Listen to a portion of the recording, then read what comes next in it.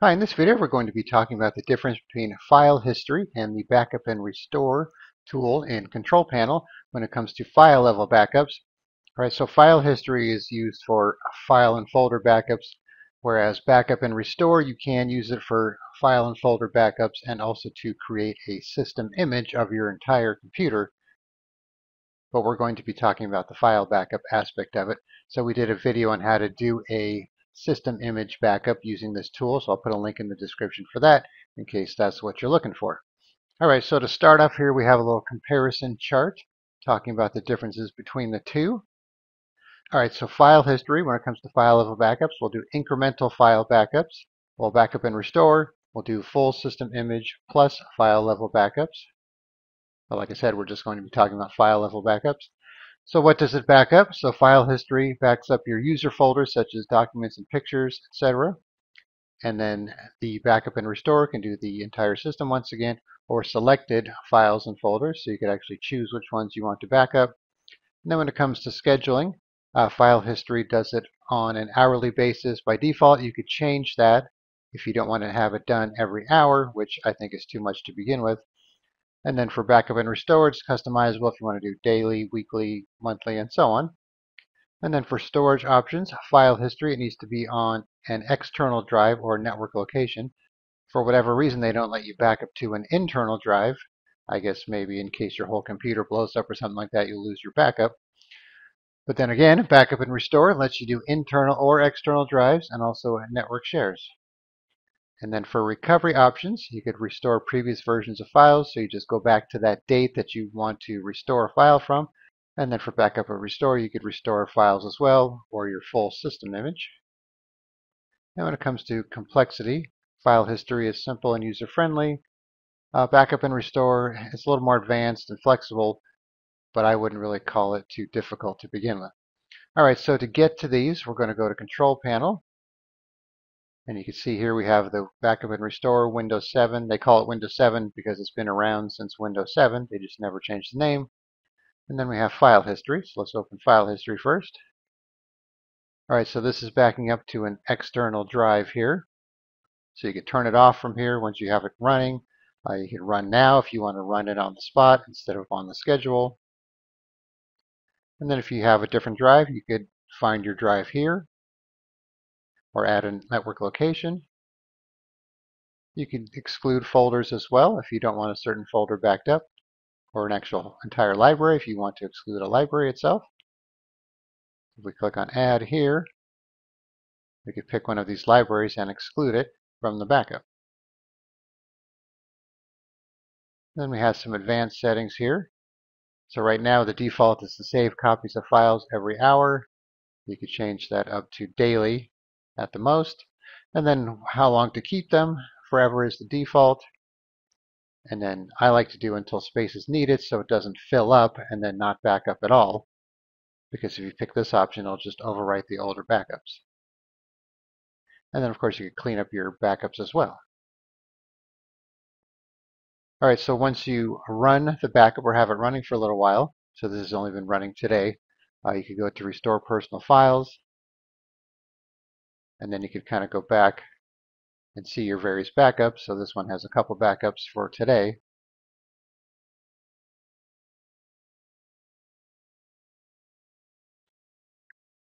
And you could right click on one and preview if you want.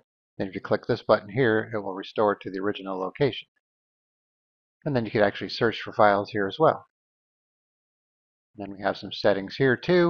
If you want to restore or restore to a different location, you could do that. Change your views and set up file history, which will take you back to the main setup screen and so on. So you can see how it does different backups based on the time period here. So it's kind of good if you want to have various options to restore certain files from certain dates, and then only have the option to restore that file from the one backup. All right, so that is file history for you. Let's go back to Control Panel here. All right, so now we're going to go to Backup and Restore Windows 7. And you can see here we have an option to create a system image of the entire computer, or create a system repair disk to restore your image. But to do the regular backup, you want to click on Setup Backup. And you can see it hasn't found a backup to restore on this computer because it hasn't been ran. And I left it like that so it gets set up a new backup. So click on Setup Backup.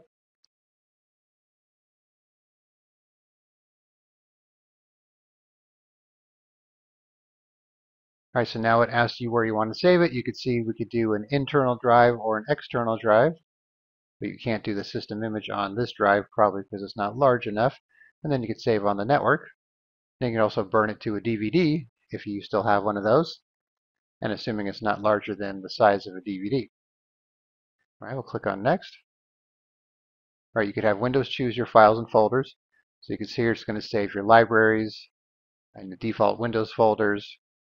And it's also going to create a system image, which you may not want it to do. So I would probably choose the Let Me Choose option here. So you can see by default it wants to back up all the user's libraries. So you can uncheck the ones you don't want. You can actually expand here. Say we don't want music or videos or additional locations. And then you can see too we have the option to choose other folders from the C drive.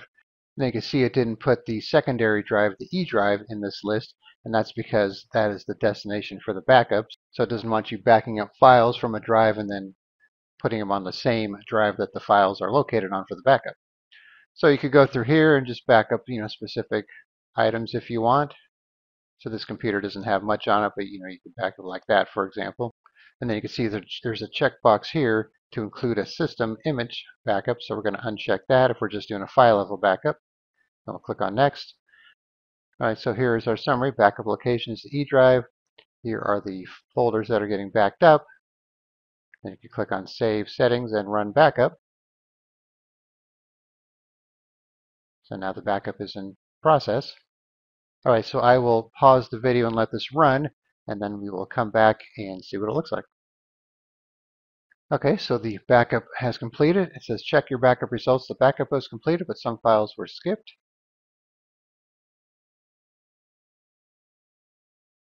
So apparently I have this option here to back up this folder on the E drive that is on the backup target, so therefore it was skipped. Okay, so here is our summary here. We could run it again.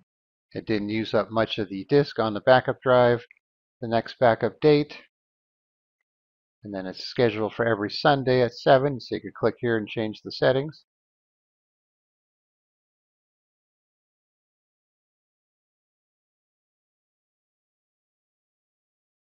Then you have to go through the wizard here to get back to this screen, change the settings, and you could uncheck this if you don't want it to be scheduled.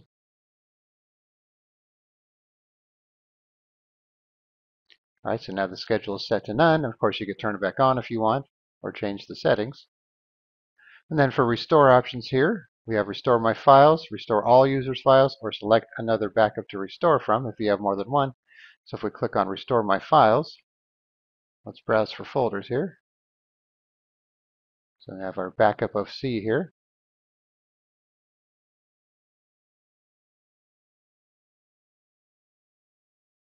Let's say we want to restore our confidential files folder.